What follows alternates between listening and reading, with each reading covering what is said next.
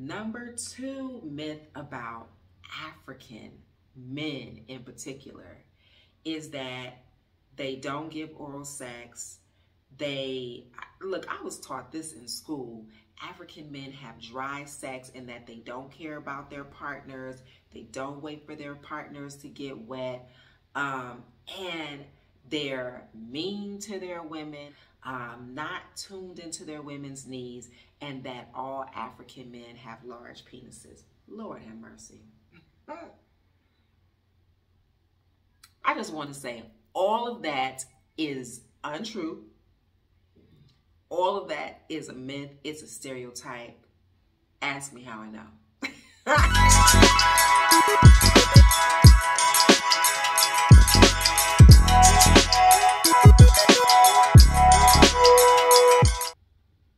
Welcome to BLAXIT to Africa. I am your host, Tadra Delora Morinye, a California native living her best life in Nairobi, Kenya. I hope that you are informed, entertained, and inspired to BLAXIT to Africa. Today's topic is a doozy, and it's one that I feel like we really need to discuss. Stereotypes, myths, things that I was taught about Africa and Africans. A lot of people have not had the fortune.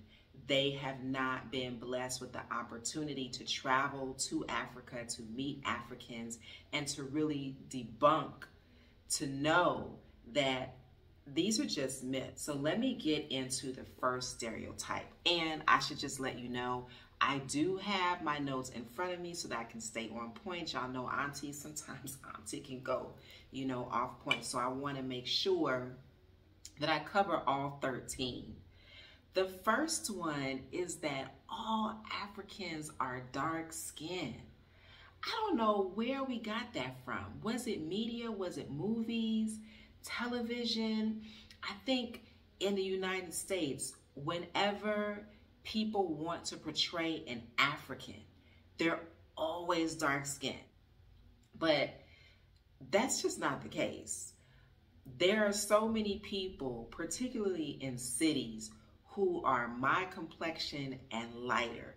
People in cities tend to be a lot more blended, I tend to find. And also, you have to look at the colonizers, right? So you have in these countries that were colonized by the more Latin countries, Portugal, Spain, even Italy, you tend to find that there are a lot more lighter skinned people because their miscegenation laws were a lot looser. Those cultures particularly are a lot less rigid than what you would find in, let's say, Germany or Britain for that matter. And so you'll have a lot of lighter skinned people. I could go into that deeper, but I won't. I'll just let you know that there's more variation within Africa than outside Africa. And then you also have to think about like the Horn of Africa. You so close to the Arab world, so close to Asia, that for thousands of years, they have been intermixing with people from Europe, from Asia, from the Arab world. And then you also think about West Africa. Like West Africans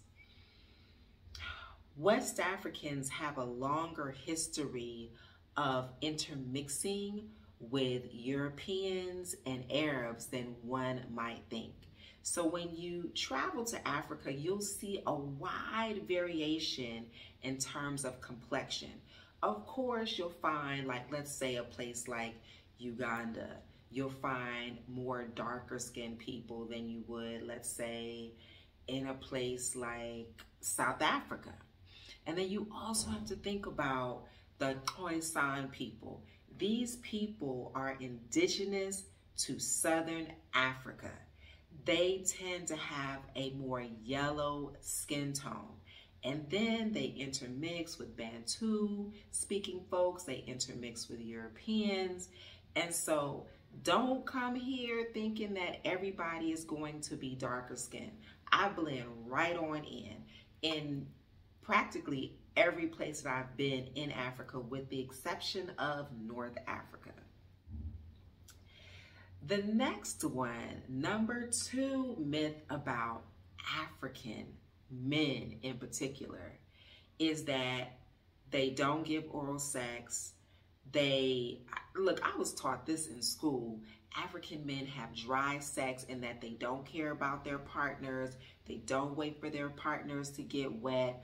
And they're mean to their women, not tuned into their women's needs, and that all African men have large penises. Lord have mercy. I just want to say all of that is untrue. All of that is a myth. It's a stereotype. Ask me how I know. I don't want to go into detail, but ask me how I know. I have personal references as well as vicarious references. The whole dry sex, not giving oral sex, large penises, don't care about their women, that's a lie. Number 3, moving on. All Africans are poor and starving. Why did they tell us this? That's not true.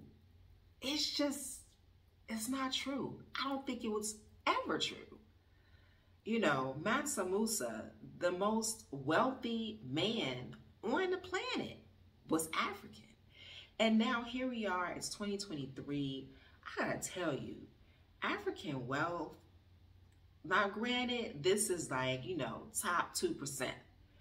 But wealthy Africans, they have wealth on a whole nother level. Like, they have wealth, you know, at the level of what their GDP should be. I'm just saying. I won't go into how they got their wealth because I don't know. Was it ill-gotten? Was it stolen? I won't even go into that, okay? I will just say that wealthy Africans, baby, the lifestyle. And then also, let's talk about middle-class Africans. They live a life of privilege that is beyond what Americans experience, what middle-class Americans experience.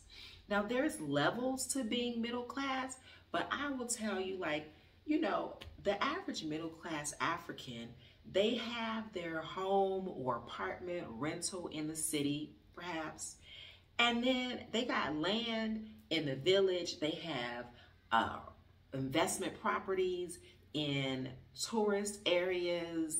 You know, the work culture here isn't as strenuous as in the United States. So you actually have time to mix and mingle and socialize with the people you care about during the week. Like, come on. They own their cars outright. They own their homes outright. Their children are in boarding schools. Like, it's on another level. And starving, yes, famine does happen. Droughts do happen. Natural catastrophes, they do happen, though they are infrequent. And I will also say that famine, that's man-made, because there's enough on the planet for everyone to have. When you dig deeper, okay, when you do your research, you'll find out that famine is man-made. But I need to tell you that in most of Africa, you got to try hard to starve because the food falls off the tree. And you know, this is just me repeating what my Ugandan sister told me. She was like, you got to try really hard to starve in Uganda. It's avocados, it's mango, it's what's that other big fruit? Oh my gosh, I can't even think of it. It's a big ugly fruit, like soursop they call it in the Caribbean. It's right there. It's not just in people's backyards, it's on the street. Not to mention, street food is really, really cheap. Now, is everybody getting all of the nutrients they need? Probably not. Moving on. Number 4. Okay, all Africans want to escape Africa. And, you hear about, people thinking that the streets are paved with gold in Europe and the Americas. I will say that today, there are so many Africans that are like, I'm cool here. Like, I'm cool here. Development has reached a point where people are really comfortable and they feel like they're part of the larger global conversation and existence. And I would also say that in the heightening of Black Lives Matter, when there was so much media coverage of Black people in America being murdered and hunted down in the streets, Africans, they woke up. They was like, oh, this is what's happening? Oh no, I'm good right here. And I think so many Africans have relatives, loved ones who are working abroad, who, sometimes give them the real. And you got to think, okay, I'm middle class here in Africa. I'm living a good life here. I want more. I'm frustrated with how things run, but why would I give up what I have to go and suffer in someone else's country? Now, I think that lower class Africans, yes, they can go to America, they can go to Europe and live better lives, stack their cash, etc., etc. But I think if you're middle class and above, what's the point? Unless you're getting some scholarship, unless you have some amazing opportunity. But I've spoken to Africans from all over. They have no desire to leave and live in another country where they're going to be mistreated. Travel, experience, shop, go to concerts, whatever it is they want to experience, business excursions, cool. But to go and live, I'm trying to tell you, a lot of Africans is like, I'm good, fam, I'm good. Number 5. This is something that I wanted to showcase when I was an 18-year-old volunteer in Chiredzi, Zimbabwe. I was a volunteer in a refugee camp for Mozambican refugees. I wanted to show people that Africa has cars and Africa has tall buildings. That was like 1990, what, 92? And still, people think that Africans don't have tall buildings and don't have cars. And let me just put this out here. I want to put this out here. Tall buildings and gas-guzzling, polluting cars is not an indication of success or modernity. We need to rethink that. However, Africa do have cars. Africa do have tall buildings, skyscrapers even, okay? And depending upon where you are, you'll see more or less of that. All I can say to you is if you don't believe it, just Google. I mean, at this point, it's 2023, y'all. You could watch a YouTube video and watch someone's experience of downtown Nairobi, Lagos, Johannesburg, on and on and on. Before we go on to item number 6 on the list of smashing African stereotypes, I just want to mention that I have been in Nairobi at the point of shooting this for about 2 years. And I've learned where to shop, where not to shop. And through Airbnb experiences, you can book an eclectic fashion tour with me. And what I do is I send you a little questionnaire. I ask you what you want to experience, what you want to see, and then I curate a custom, a bespoke shopping experience for you in Nairobi. through Airbnb experiences. So I just wanted to put that out there because in case you happen to be in Nairobi or planning to come, please book an experience with me. We'll have a great time. We'll eat good food and you'll get some really beautiful, unique pieces here in Nairobi. All right. Okay, moving on to item number 6. All of Africa is hot and dry like a desert. Nairobi, come on. Nairobi is not giving the heat. It's not giving the heat that I experienced when I first came here. It's not giving the heat that I would like to have in my life. Nairobi it be jive like cold. I'm not even going front. And for me, cold is like 50 degrees. Who comes to Africa to wear jackets, to wear sweaters? But you know, some people like it. Some people like it. Southern Africa is cool. Botswana, South Africa, Zimbabwe, higher elevation Africa, Rwanda, Nairobi, closer to higher altitudes, it's cool, sometimes downright cold. Some places you get snow. West Africa, I'm pretty sure West Africa is hot year round. North Africa also cooler, okay, especially at night.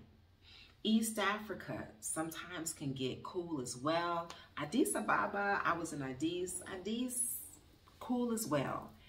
And let's not think that all of Africa is dry. We have tropical rainforests here. We have oceans here. We have microclimates here. So in some areas, you'll have a lot of humidity. I was just on the coast in Lamu. Lots of humidity. Edge control, forget about it. Just forget about it. Okay? My skin always just moist, glistening. The moment I flew 1 hour, landed in Nairobi, skin dry, okay? So let's just nip all that in the bud. All of Africa is not hot and dry. Okay, moving on to number 7. All of Africa is a jungle. I think we get that from Tarzan movies. I think we get that from movies. I think we also get it from National Geographic as well. You know, in my 8th grade junior high school class, geography class, I had a very racist teacher who did not want me in his classroom, and he made that known. He was a piss poor teacher and obviously a piss poor human. The only time we watched a film the whole year, the only time we watched a film was when it was time to cover Africa. We had covered the whole rest of the world, and he saved Africa for last.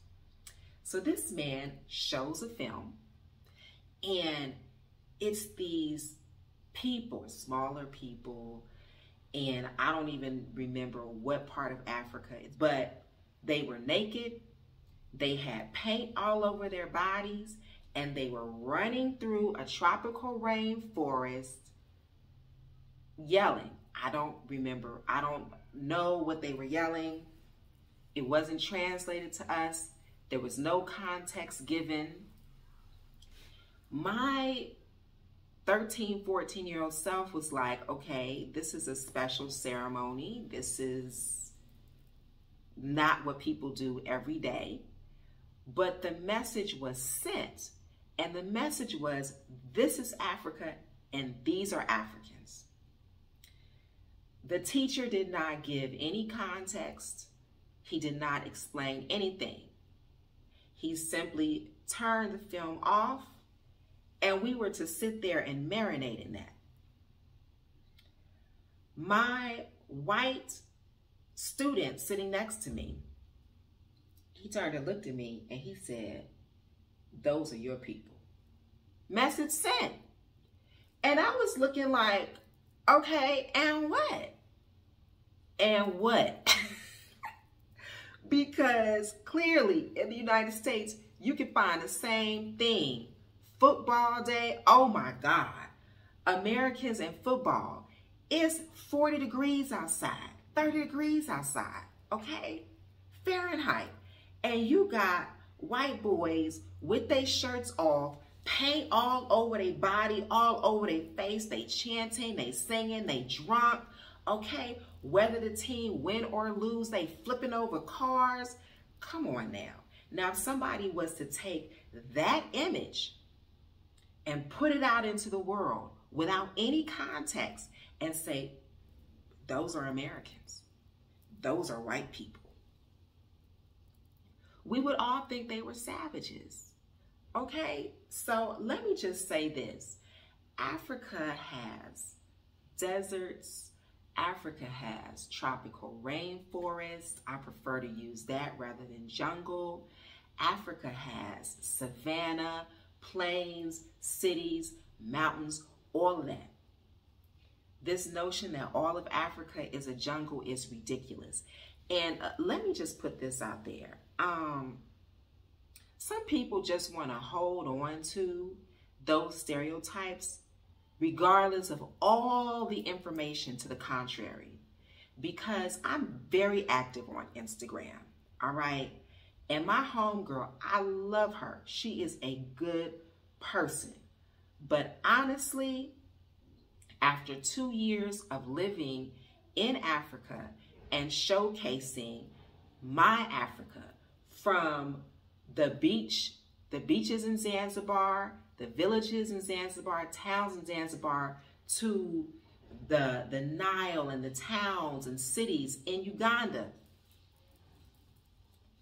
This girlfriend on the phone was like, I don't even know, like, where are you living? I mean, are you in a hut? Do you have electricity? Boo. I'm showcasing everything that I'm experiencing, from fancy resorts to small cottages. Why are you asking me this stupidity? Why? Even if I was the only person you followed in Africa, why are you asking me that stupidity? And while we on it, we don't just have mud homes. And even if we did, let me just say, there's technology. Our ancestors knew what they was doing. There is technology in earthen homes, adobe homes. See, we like to use those words like earthen and adobe when we're describing homes that are made from the earth in the West. But in Africa, it's a hut. Come on, y'all. Let's do better. Moving on. Stereotype number 8. People have elephants in their backyards. What? Elephants in your backyard? You know, there are some very fortunate people whose property is expansive and it stretches out into national parks, and they get to see wildebeests and giraffes and elephants and the occasional lion, kudos, all of that. Those people are blessed, and those people are rare. Animals really don't like living around humans because humans are destructive, we're loud, we tend to, we're predators. Shit, we're predators. That's just it. When I was in the 10th grade in a new school in Burbank, California, first day, there was one other black kid in the whole school, although they didn't identify as black or even African. But my homie, one of my best friends, Ethiopian. We didn't know each other then. It was my first day. And I saw the other students picking on him, these white boys picking on him, sticking pencils in his hair because they were just in awe that a pencil would stick in his hair. And they were questioning him. You have elephants in your backyard? This friend came to the United States when he was 8 years old. And they were teasing him, but they were also genuinely curious. You have elephants in your backyard? He was like, no, he was from the city. IDs, why? Let's get that out of our heads. Now, what I will tell you is sometimes we do have monkeys in the city, and I love that. So you can think about monkeys like you think about squirrels, okay? They're typically not out and about, again, because humans, cars, you know what I'm saying? They mind a business typically, but I love when the monkeys come and visit in my courtyard. They eat the fruit again. Food just grows on the trees. We got pawpaw, and this is an apartment complex. We have mango, some other fruit I've never heard of, but the kids and the monkeys seem to like it, on and on. But listen, in cities, you're typically not going to find wildlife. And if you do, it's like in the wee hours of the morning, you know, and they do have migratory patterns. Moving on. Number 9, African women have natural hair. All African women have natural hair. It's just not the case. Back in the day, I was made fun of for having a baldy.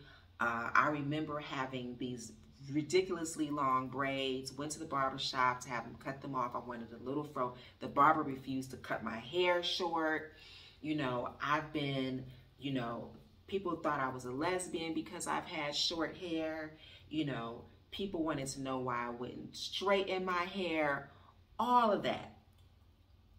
I will say that the standards of beauty are pretty ubiquitous across the globe. The more proximate you are to whiteness, the better in most circumstances. And so in regards to our hair, the looser the curl, the straighter it is, the longer it is, the more desirable. And so don't come here thinking that all African women will have natural hair. They won't. All Africans do not even value natural hair. They just don't. We can go into that in another video, but I'll just leave that right there. Number 10, Africans are ugly. Again, I think we get this from media. Just think about every time you've seen an African on television or in a movie. One note, just one note told from a non-African perspective. I will tell you, when I went to Uganda, I was like, oh, they lied to us. They lied to us. And also, being light-skinned is overrated. And I would say that to other African Americans, especially the men who were in Uganda. I would say to them, they lied to us, didn't they? And yeah. They know exactly, when I say they lied to us, African Americans, they know exactly what I mean. Because we were taught that we were somehow better than Africans because we're in America. If they had left us there and not stolen us from Africa, we would be starving. We would be in filth, surrounded by flies, etc., etc. And there's this notion that, you know, the more European ancestry you have, the better looking you are. That's a lie. That's a whole lie. You can YouTube, you can Google beautiful African women, beautiful Rwandese, beautiful Ugandan women. And, you know, and let's just not focus on the women here. I'm a heterosexual woman. Oh my God.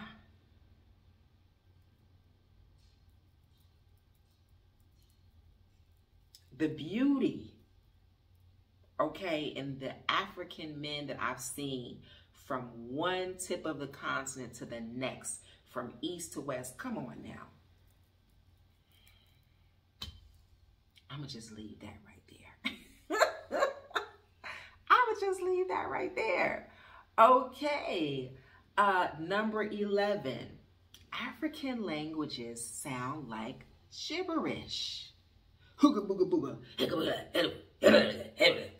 Where, again, National Geographic bullshit, media, that's where I got that from. Because every African language that I've heard has just sounded so beautiful. And it's nuanced. I'm here in East Africa, so let me just speak about Luganda, which is a language that's spoken in the central region of Uganda. It's like poetry. So beautiful. When you hear Africans speak their native languages, it's like, oh, I don't know what you said, but I know what you said. It's beautiful. And then when they speak English, it also sounds so melodic.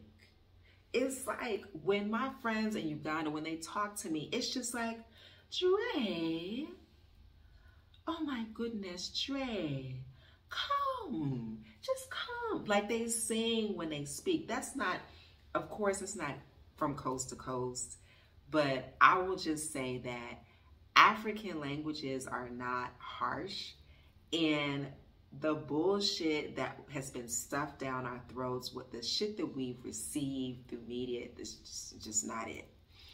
I belong to Agape Spiritual Center that is based in California, and I'll just call him our pastor or spiritual leader, Michael Beckwith.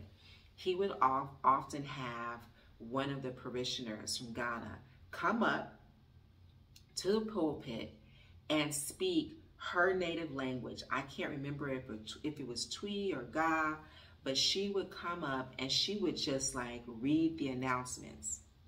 Nobody could understand her, okay?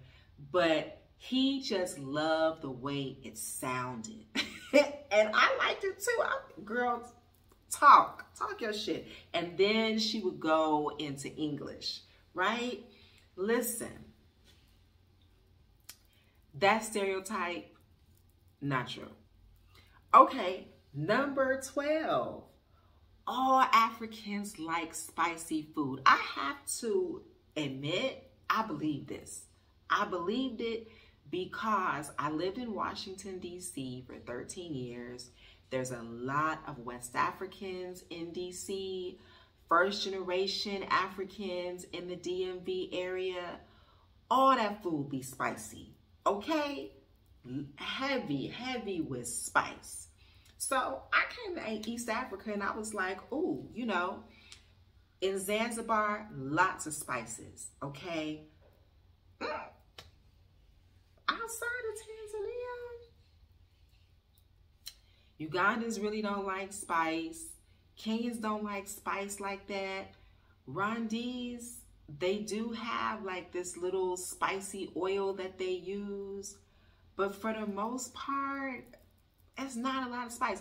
To let you know how little spice people use, typically, I went to a vision board party. Bunch of women in a room for hours creating their vision boards. Afterwards, we get up to tell people this is our vision for ourselves. This Kenyan woman gets up and she has on her vision board chilies, spicy chilies.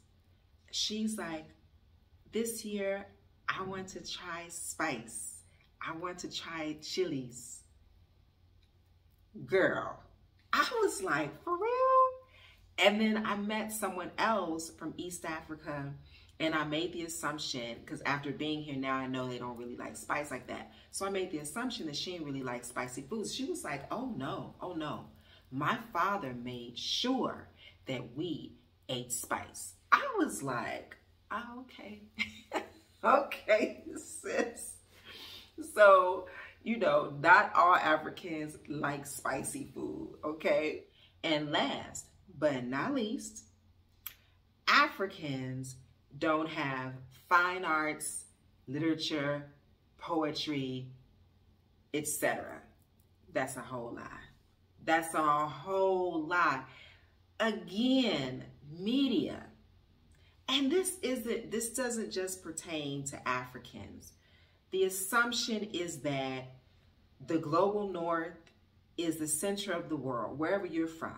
In the United States, we think we are the center of the world. So we don't even realize that there are poets and writers of all genres in the global south. We don't realize it, particularly for Africa. It's not even something you even consider. My mom was dating this white American dude. She was about to marry him, okay? He dated nothing but Black women exclusively, Black American women. And I remember him making a comment that African Americans didn't have theater. And I was like, where is that coming from? Well, you guys don't have theater. What? So if you don't think that African Americans don't have a rich history of theater, imagine what they think about Africans. Hunty. There's a bookstore that I love going to in Nairobi. It's called Cheche Books. And there's African authors from all over the continent and authors throughout the diaspora, all up and through there. We have libraries here. We have archives here. I mean, and this is just one country, one city, okay? As far as poetry, forget about it. We have a rich history of poetry in Africa. Fine arts, visual arts, stop it. We have museums here. We have artists here that are self-taught and classically trained, right? My mom and myself, we were taking art classes at, what is it called? The Nairobi Art Center. And then plays. There are plays here every week. And even outside of the cities, you can find people engaged in theater in the villages.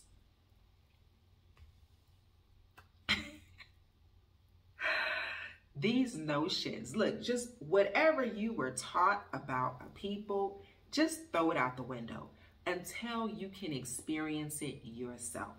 And if you're not able to experience it yourself, we got Google, y'all. Okay? This ain't the 80s and before. We have computers in the palms of our hands. Use them. That's it with the stereotypes, y'all. I want to thank you so much for joining me on this episode of BLAXIT to Africa. May you thrive. May you be inspired. May you move with love and intention. Until next time.